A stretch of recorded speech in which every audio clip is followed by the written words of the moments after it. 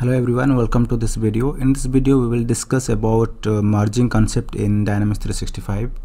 Most of the times when we are creating records in Dynamics 365, you might be end up with creating duplicate records, right? Let's say this is the account name and this is the Infosys Incorporation. We have a phone number here, fax and website. Now for some reason, if someone will come here and create a new account with same name and mobile phone, it will throw error, right? So because there is a duplicate detection rule in force in background, which will check if the same account name and phone number is already available. So let me create another account with same name. I'm giving the account name and the same mobile number, right? If I'll save it, the duplicate detection rule will enforce and give me a message that a duplicate record is already available, right? So this is the duplicate record which is already available in the system, and this is the new record that I am trying to create. Now here you can merge the new record with the existing record, right?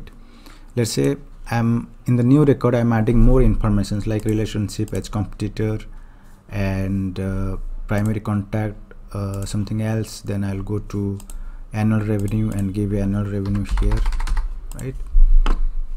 Now in this new record, although the account name and phone number is same, I'm adding more informations to this record. So if I'll save it, it will again throw the message or prompt the message that duplicate found, because the duplicate rule is against running against account name and main phone. So now you can decide whether you want to merge the current record that you are trying to input with the existing record which is found as a duplicate. Because if you don't know that there is a record exists with the same information, you might go for merging, right? And the duplicate detection rule always runs for account name and main phone that we have configured. That's why it is throwing. So you can select this and click on merge, right? So here you will see two columns. One is match record and another is current record. Current record shows the records that you are trying to create, and matched record is the record that is duplicate, which is already available in the system.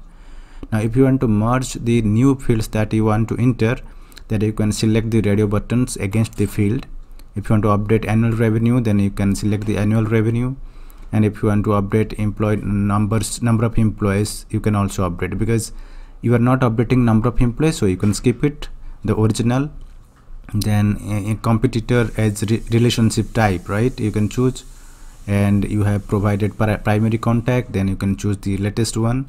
So it's just like merging some fields of existing record and some fields of new record that you are trying to create will be merged into the old existing record. Rather creating a new record, it will update the existing record with delta information that you are trying to create as because of the new record creation or new account record creation. If you click on this merge records by the first checkbox, then it will only update the original values. Now you can click OK, which will update the existing record. Now if you click OK, all the information, new information or conflicting information will be updated in the old record, and the new value of the fields that you have provided in the new record will also be merged in the existing record without creating a duplicate record. So let us see how it is merging.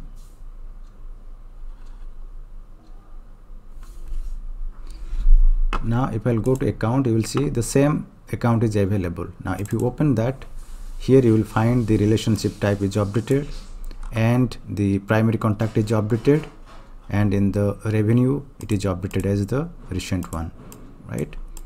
Now it is not creating the new record, rather it is merging the newly updated, newly created informations in the same record, matching with same account name and phone number.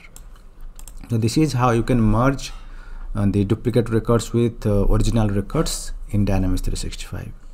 Thank you for watching this video. Please subscribe this channel if you have not yet done. I will come with more technical videos next time. Thank you.